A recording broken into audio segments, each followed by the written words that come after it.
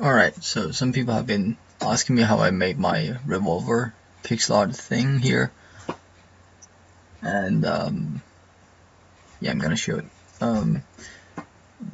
Basically the idea is mine. It's by this guy Dan Fessler. He did this article called HD Index Painting in Photoshop, as you can see on the screen right now. I will of course link to this in an annotation or in the description or something. Basically, as you can see here, I'm not sure how well this will show up in the video, but he's painting a black and white image, and with some magic it gets turned into this pixel arty look, which is basically the idea that I ripped off. You can read the article. It explains everything really nicely. He also worked on Chasm, which is using the same technique, so check that out as well. Anyway, basically what it's doing is that it's using a few Photoshop filters. So if we I have this revolver, which is the one I used for this one, as you can see, but for this example I will actually show you. So here I just have a turbo smooth sphere, or actually it was a cube, but it's a sphere now. And then I go into the render settings here. Just pick a low image. For this one I just went into ADTV and pick the smallest one. Go into the renderer and turn off anti-aliasing and put the filter to cat mode ROM. And advanced lighting, set that to ray tracer, or light tracer I mean. That's what I did anyway. You can do whatever light setup you want. You just want a low resolution for the picture, and you want anti-aliasing off. That's important. So if we render this one out, it'll come out like that. Boom, sphere. Save it. Just save it here as sphere. I'm gonna save this one as a PNG. You can use JPEG if you want. I just like to use PNG because it allows me to save the alpha channel as well, which we're gonna do. There we go. Then shut that one down and open up Photoshop. So here we go in and we open up the image. Now just place that in center. There we go. We're gonna need a background, so let's make a black background. Put that down there. Okay, here comes the important part. Okay, you ready? You following? Good. We need to add a black and white filter or adjustment layer, because this works best on black and white images. You can use colors, but it's a bit easier to control if your image is pure black and white, so make sure you do that. It's pretty good to have, even though our image is black and white already, but yeah. Next up we add a posterize adjustment layer, which will add these funky looking things, some really hard edges. We can adjust this to get some less hard ones, so let's go for 7 for this example. That looks fine.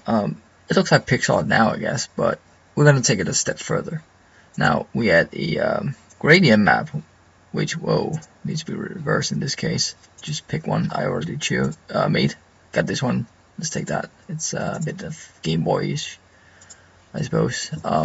You can always, if you want, go in and add the levels adjustment layer as well, and adjust the levels to get a little bit more out of it and all that, you know. In this case it's not really necessary, so just delete that. I'm gonna pick another gradient map because this one is very harsh. Let's go with that one. Yeah, this one. It shows a little bit more of the sphere itself. Basically you're done now, but we don't want this boring transition on the sphere, because it's a sphere. It needs to look smooth, right? Okay, so what we do is that we add a new layer, and then we go to the paint bucket and choose a pattern up here at the top left corner.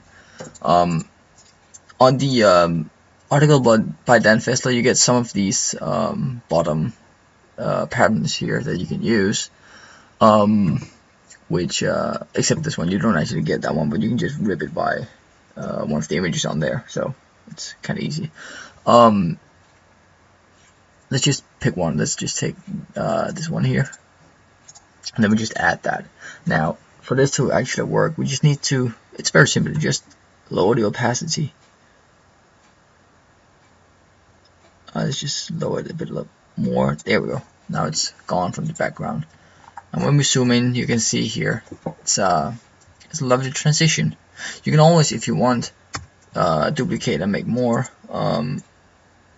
but it doesn't always work. But in this case, it actually did, as you can see. So we actually got a bit more dithering going on, and it actually looks smooth now.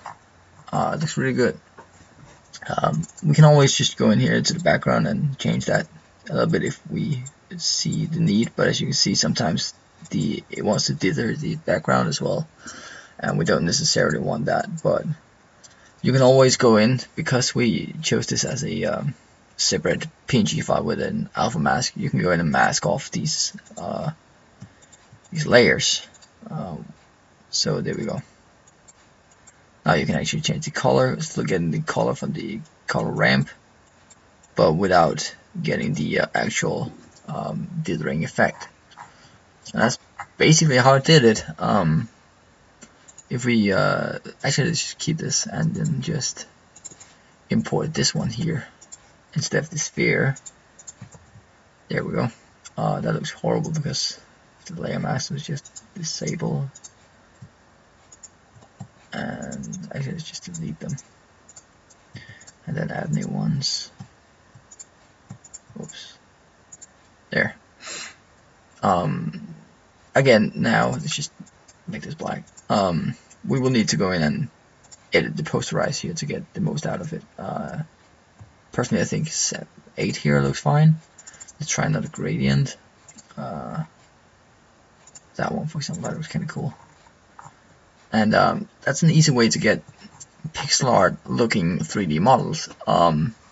If you're new to doing pixel art like I am, I think this is a great way to learn it, and definitely a great way to start out. It's an easy way to prototype if something is going to work, I suppose, because you don't necessarily need a high polygon model to get something decent looking.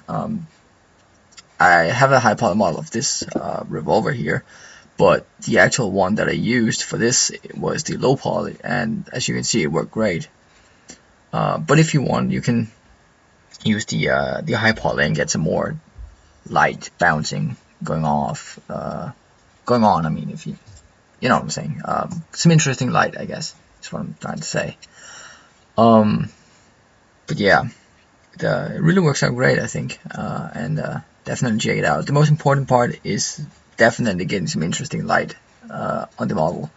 That'll create some nice shapes, like if we change this again back to this one here, for example. That didn't really change much, but for example, you can see here in the grip, it's got some nice lighting, and on this round part, and the same here. You can't really see it, but on this version here, for example, you can see some nice lighting going on. A little bit on the top here as well. I like it overall. This one was my second try, and this is by far the best. I haven't been able to really achieve the same look, but you know, I'm still trying. So yeah, that was basically how you do it, and I hope you have fun and enjoy. Again, check out Dan Fessler here. I'm gonna link to the page, and just read up on it, because he explains it way better than I do, and actually explains how this was achieved, I suppose. So yeah, have fun.